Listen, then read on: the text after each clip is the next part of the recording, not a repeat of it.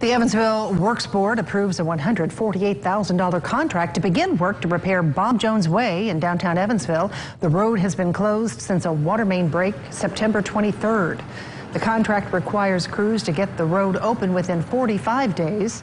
This work only repairs the water main break and gets the road open. It does not address other structural problems that have been associated with the road, such as uneven pavement.